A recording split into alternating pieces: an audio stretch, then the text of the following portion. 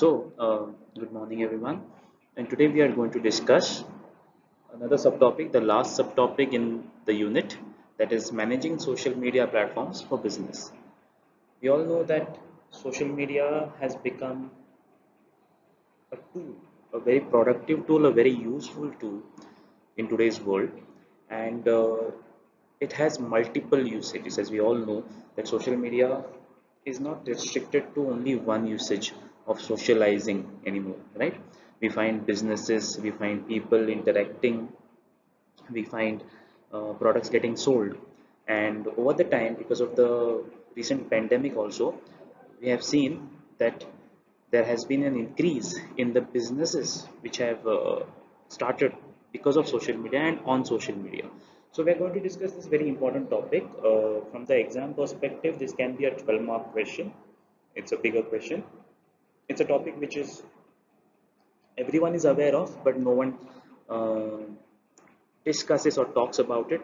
And it is again one great business opportunity, or rather an employment opportunity, which many people are overlooking. Okay, we use social media like how we breathe, right? There are people who, if they open their settings in their phones and check their screen times will be around 12 hours out of their 16 to 18 waking hours. You should do this exercise wherein you should go to the settings and just type screen time and check on how many apps you waste how much of time, right? So in this particular unit we are going to discuss how we can manage and what are the factors when it comes to managing social media platforms for businesses, right? So here we start. Why do we use social media? We all know what is social media. Social media is a tool due to the blessing of internet that we are using, which enables us to spread a word regarding our product or a service or anything else. Okay, so there are various social media platforms which we use. Okay, to name some, definitely there is Facebook, there is Instagram, there is Twitter, there is Pinterest, okay, and lots more. Okay, there is Snapchat, right? So why do we use social media, especially when it comes to businesses? Okay, utilizing social media in your business strategy is one of the best ways. It is one of the best ways to increase your brand awareness. If your brand is situated in Goa, but you want to go national or you want to go global, how can you do it? Social media. Connect with customers. If there were to be no social media, these small brands wouldn't have become huge. For example, if you open up social media and just type a product name, let's say you type the word engine oil, or you type the word dream catchers, or you type the word t-shirts, customized t-shirts, and you will go to so many uh, social media pages which sell these products, right? So why we should use social media in businesses? To increase the awareness regarding the brand, to connect with the customers, and to promote product and services. At the end of the day, that's the motive of any business, right? To promote its products and services. So three major factors why a business should use social media. Now you all also will know, if you have a business which you want to take on the social media, you need to be aware of why you're going to do it. Definitely it's a commonsensical answer to increase your business awareness about your business, to connect with more customers, and to promote your products and services. What does social media mean? Okay. It's an online place that encourages people to interact. In simple term, on social media, you interact with people. Okay. As marketeers, it is important to remember, as business uh, people, or people who would like to take their business on social media, it is important to remember that we should not fixate on specific terms and tools. Means we should not be focused only on one tools. Okay, one tool. That is, today, if you say no, I will run my business only on Instagram, then your business will not grow. Your business will not grow because you are focusing only on Instagram, right? Focus your attention where your best customer spends their time. Okay, so after a while, after let's say 2 months of your social media presence, and after checking how many customers have come from which particular social media tool, maybe Instagram, Facebook, Twitter, okay, then you should focus your attention on that particular tool. Okay, so focus your attention where your best customers spend their time. Okay, where your customers, best of your customers spend their time. These are the 5 must-dos for any small business, or any business for that matter, in order to give your small business a fighting chance within social media. If you want to make your business great, if you want to make your business work on social media, we are in the right time to talk about this topic, no?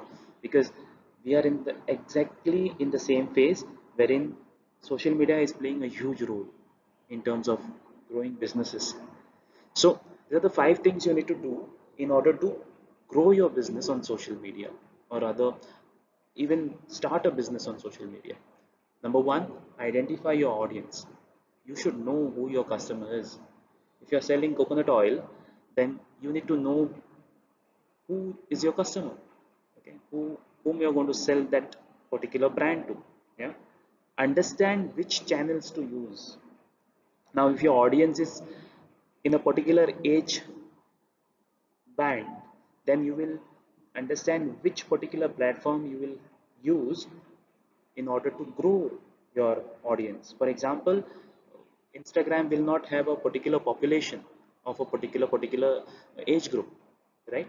Whereas Facebook will have a population belonging to that particular age group. Instagram will have more younger population. Facebook, you may have a mixed population with regards to age differences. Okay. Number three, and very important, develop, plan, and share content. So, what kind of content you make, what kind of photographs you click, what kind of uh, write-ups you write, you need to be sure about it. Utilize paid advertising. Now at the beginning stage, many businesses don't have the money to pay and advertise, but that channel is always open. When once your business start growing, you can pay a certain amount, and then that particular tool, it may be Instagram, Facebook, or Twitter, they will take you to new audiences, and new audiences will follow you. Okay? Know what is working and what is not working. So you need to be aware of what's working for you. Maybe a particular product is popular, maybe a particular brand, or rather a particular person selling that brand is popular. So you need to know what is which platform is working for you. Okay, you may hire services of some Instagram influencers. Okay, that's again a word which is in vogue, and try to sell a particular product which belongs to your kitty. So know your things which are working, know the things which are not working. So the first factor, coming to the first factor, we need to understand our best audience. For that, we need to search for our best audience, identify or define who they are. We need to know who our audience is. Okay? Who's that audience, who is going to give us that much of attention, and from whom we are going to get that income. So define who they are. So if you're selling a cell phone, or if you're selling a cell phone cover, you know your audience. If you're selling coconut oil, you know your audience. If you're selling, let's say, a dream catcher, you know your audience. Okay, define what they want and what is important to them. We need to be sure about what my audience wants and what is important to that particular individual. Okay, so you're selling shirts, okay, and all your shades are in black. So you may have an audience, you may have a customer who doesn't like black at all. Then you need to be sure about what your customers want. Define any challenges or obstacles you may face when marketing, and you need to be sure about what obstacles you may face when you are marketing. What are the challenges? Now there are everyone is going online, right? So there will be one of the biggest challenge today will be the online competition which is there on social media with regards to products and services. Okay. When you define who your audience is, there are three areas to consider. Okay. Identify which of your product service are most profitable, as in who will purchase your products. Like you had some brand starting, online and then going on the app. Like you have these skincare products like Wow and Mama Earth. So we have these products which started off small on social media and now they have influencers promoting them, right? So they identified their customers very well, who would purchase them, and that's why they targeted, or rather they took help of these youngsters who are so-called social media influencers to sell their products or market their products. Identify the type of customers that is easiest to work with. Okay. As in which products will go fast with which customer, you need to identify with them. Identify what product service you wish to grow and which product you want to grow, you need to be sure about that also. Identify what they want and what is important to them. So what are these things which are important to them? Let's take an example of a beauty product. Let's take the brand Mama Earth or Wow. Okay. Customer service, what will be the customer service? Specific price point. Many customers, in India particularly, are concerned about price. Okay. That's why that Maruti Suzuki ran an entire campaign on this tagline "Kitna deti hai," because that value and the price was important to them and is important to the customers in India, right? So customer service, this is what customers look for. Specific price point, at what price your uh, product sells. Quality or value, what is the quality of your product? Convenience of location, now with the businesses going global, you can send anything from anywhere to anywhere, right? And how is it made, how your products are made. For example, all these beauty products, most of them are uh, chemically, you know uh, or rather chemical involved. So you will see how, if you justify, like Mama Earth says that it is a product which is free of animal cruelty, free of parabens, free of any chemicals. So how that product is made is very important, and that's what you need to inform your audience, how that particular product is made. Okay. Define any challenges or obstacles you may face when marketing them. Okay. So these are the normal challenges or obstacles which anyone can face, like fear of change. Okay. Like tomorrow, if today one product is working, tomorrow the audience may like something else. That's why you see Mountain Dew releasing something like something which tastes like Limca, because you know products are changing. High price point than what they are paying now. Okay. So these are again challenges. Longer drive means how will that product sustain for a long period. And evolution of new technology. Today we have Instagram, Facebook. Tomorrow something new may come and it may start overshadowing these particular tools. Okay. So that is about audience. So we need to understand our audience very well in order to make profit. Factor number two, channels. Yeah. Understand which network, okay, align with your audience and marketing goals. This was a survey done somewhere in 2019, and it was found that 68% of the audience using social media engage with Facebook, 28% with Instagram, 26 with Pinterest, LinkedIn, and Twitter. So Facebook till date also, even if you open such surveys in 2021, you will see Facebook has that pull. Okay. And now Instagram has become a part of Facebook. So Facebook has that particular audience. Okay. So you need to understand your channels, you need to understand your platforms. Okay. Which platform has more audience, which platform has more visitors, right? We need to be aware of the same. Facebook remains the most popular, you know social media platform. See the percentage of audiences. 83% of women use Facebook, it seems. Okay, and then the age group is shown, and the income group is also shown there. So you can go through this slide and pause the video and go through this slide. Instagram, again, it is evolving. It has more of see, 59% of the Instagram users are 18 to 29 year olds. So that definitely means that there is a pull towards Instagram, and 38% of people who earn less than 30K. So basically, people who are of our generation, young age, 18 to 29, right? So Instagram is slowly becoming popular, but it is definitely popular among youth. Twitter, yes, not very popular in amongst youngsters today. That's what I see. Okay, but again, it is a tool which can be used. LinkedIn is a social network for professionals. If you want a job, you should create a LinkedIn profile. Okay, and these are the statistics you can go through. Pinterest, if you need ideas, if you need images and creative ideas, you must download this particular app.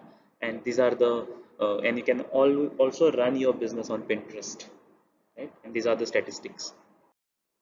Okay, so significant of portion of social media users engage on more than one network, definitely, right? So uh, take your own example. I'm sure you must be on at least two social media networks, except those who are not on social media at all. Okay, you must be on at least two social media networks, right? You must be on Facebook and Instagram, or Facebook and Snapchat, or Facebook and LinkedIn, or Facebook, or whatever. Okay, so basically two social media networks. Okay, so these are the people. See, if you see the chart there, those are the people who use Twitter, also use Instagram, also use Pinterest, also use LinkedIn, also use Facebook. So see how there are people who use not one network. Okay, they use multiple networks, and that's why those people are your audiences. Okay, if you're starting a business. I hope you're following the gist of this particular presentation. Third and very important factor is what you post on social media, especially the social media page of your business. So content, they always say content is the king. That's why you have YouTube channels and YouTube creators sitting there with 5 million and 8 million subscribers, okay, and selling you products, and you buy their products and selling content to you. That is very important. So content is the king, they say. Okay, develop, plan and share content. Okay, social media feeds on content. Great content helps lead, guide and direct potential customers through their buyer's journey. So how you put your product up, okay, beautiful images, stylish brochures, good write up, that is what is important. There are three things to remember when planning content, and very important: understand your audience, map their buyer's journey, okay, and create content they want to consume. Understand your audience. If your audience is within the age group of 18 to 29, you know where they are going, which channels they are using, what kind of food they are eating, what kind of lifestyle they are living. Okay, map their journey, understand your buyers, okay, and create content they would like to consume. So put maybe an Instagram influencer whose page they visit daily. Put maybe a YouTube content creator whose channel they visit daily. Okay, and pay those creators, pay those influencers to promote your brand, so that you get more audience to your page and your business. In order for your social media management to be effective, you must understand your audience and their buying journey. You need to understand what, how a person buys a product, right? When take your own example, you see so many products online now. You see so many you know products being sold via Instagram or Facebook. How do you decide to buy them? Okay, it goes through four things or three things. We become aware of it. We see an Instagram post, let's say selling a dream catcher. Okay, we say, wow, someone is selling a dream catcher, looks beautiful in the picture. okay, and some nice quote is put there, and you're like, wow, you check the page and you say, nice dream catcher, I need one for my house. You evaluate, you read the reviews written by the people who have bought the dream catcher, and say, okay, good reviews, good reviews, good reviews, okay, then you decide to purchase the product, right? Everyone goes through this. Even, see, this used to happen in the traditional market, wherein we used to go to the market, become aware of the product, in the sense we used to see the product, right? We used to see the product.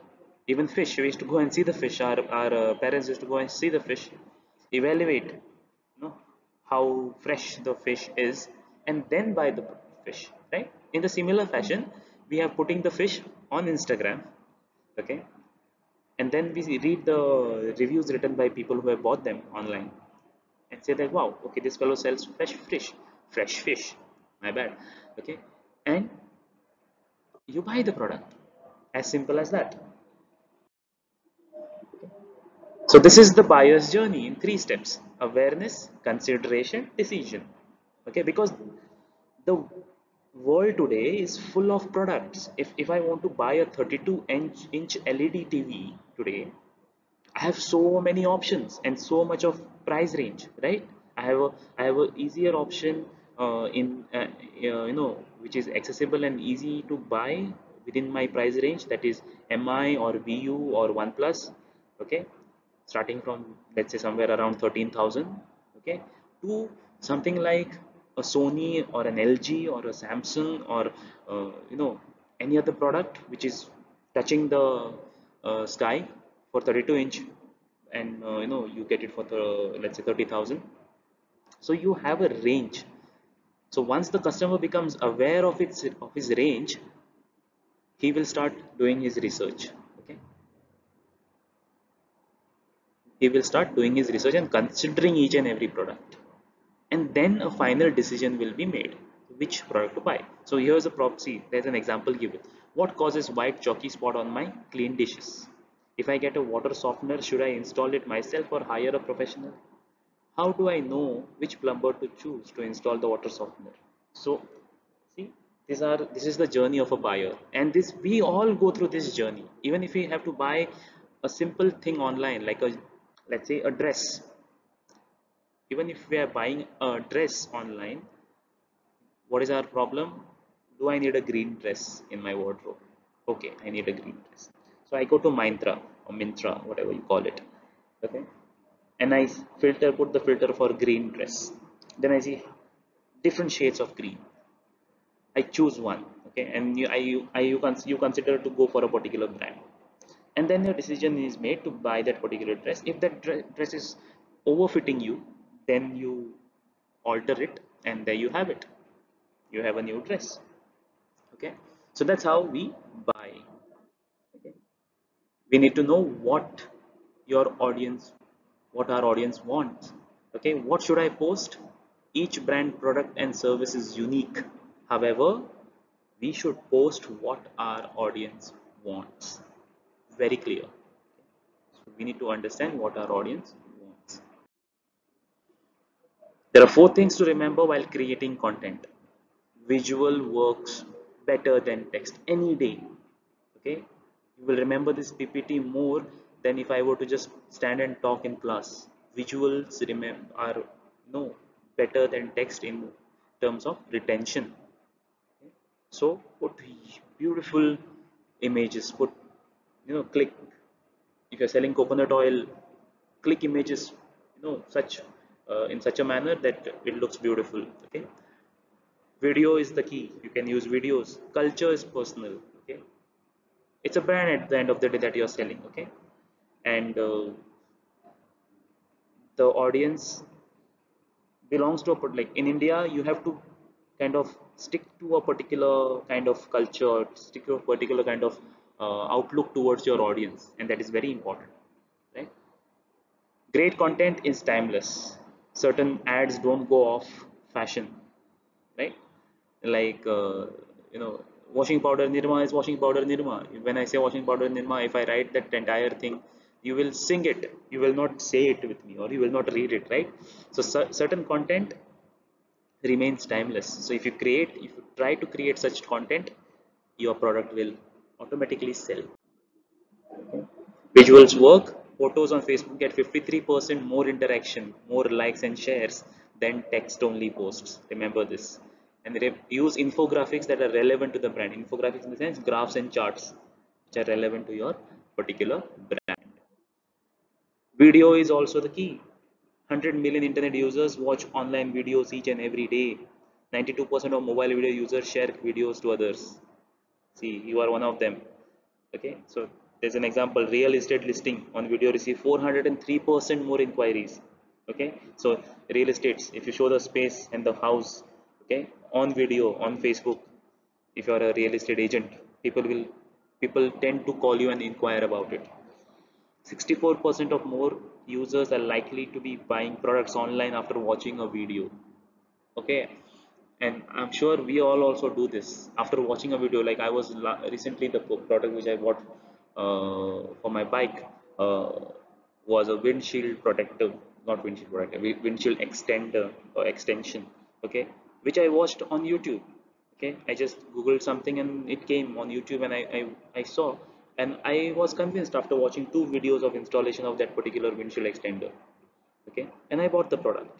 See, so we are amongst those 64% users who will cross check that product on the video. I do it a lot. I don't know about you. Okay, 90% of users state that product videos are helpful in decision making process, obviously because someone else is using it, someone that you are seeing that actual product being used, so it is, always helpful. Culture is personal. It is important to introduce your culture without selling.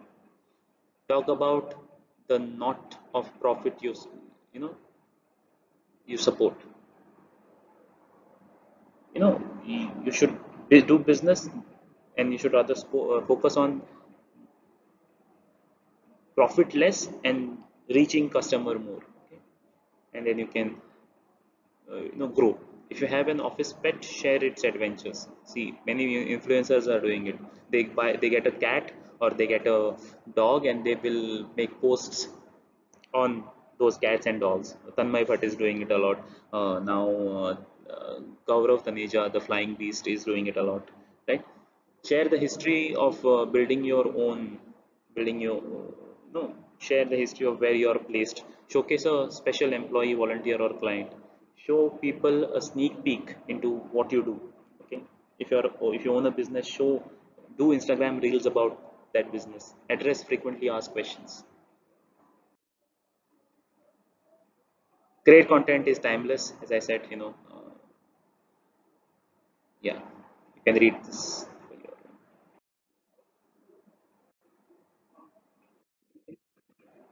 This is an example about, you know if you own a carpet cleaning company, create content that compares professional carpet cleaning as versus your DIY. DIY is do it yourself carpet cleaners. You can read this and pause and read this. Use the 5-3-2 rule. Out of every 10 posts, the rule breaks down like this. If you own a business, 5 posts should be content from industry based sources. Means your product, features, etc. etc. 3 posts should be content and developed by your organization, about your company, about your firm, how is the working, and 2 posts should be centered around your business culture. That is, maybe your pet, maybe your workers, how they are helping people, or how they are, what they are, okay, what kind of people they are. Okay. So that is 5-3-2 rule.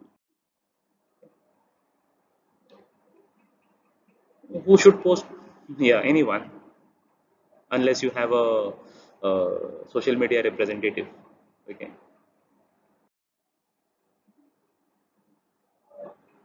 Yeah, you can do it on from your phone. It has to be written clearly, precisely, uh, and language should be correct. Okay. Install a tool like Grammarly, which will help. Okay. Yeah, this is not very important. Pre-schedule your content. Scheduling content allows your organization to present, means be ready with your content before the product is out. Okay, you shouldn't be writing a Facebook post or an Instagram post when it is the day when you are going to launch your product.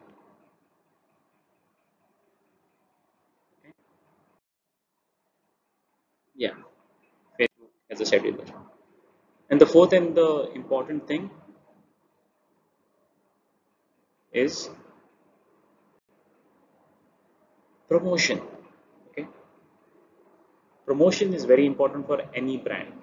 Promotion is very important for any brand. Promotion is very important for any brand. Brand promotion is the key. So how to go about it? Advertisements on Facebook, advertisements on Instagram are pretty expensive, right? Last I checked was you have to pay 64 rupees for your page to go, or rather 640 rupees if not. I'll cross check and I'll tell you again in the class. Okay, a particular amount for your Facebook page to go viral for a particular time period, right? So with targeted ads, you can increase your brand awareness, drive more traffic, receive higher conversion rates, and gain better insights. So if you go for paid ads, definitely you will grow. Okay. So Facebook paid ad options are this: like ads, click ads, and boosted posts. I was talking about the boosted posts. Paid advertising. You come to know, obviously when it is a paid advertising. So click ads, and these are boosted posts.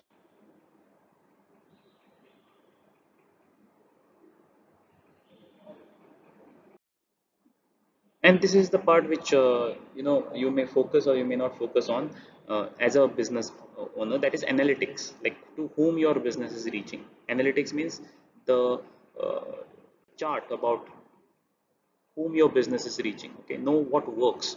First you must develop the goal for your social media marketing. You should know how much you want to grow, how many audiences, what is your number that you're targeting. Okay, pay attention to your social media analytics. See how, in which country, which state in India, if your business is focused in Goa, from which part of Goa people are buying your products. And that is very important. So analytics is very important. Here are the top analytics you should be paying attention to. Like and follower growth.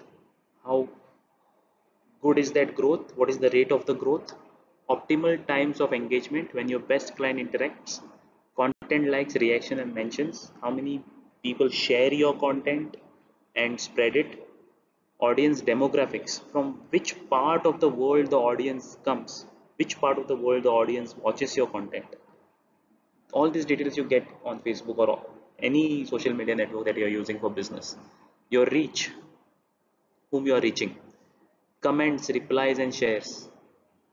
You should pay attention to what comments you get, very important, because negative comments also are important.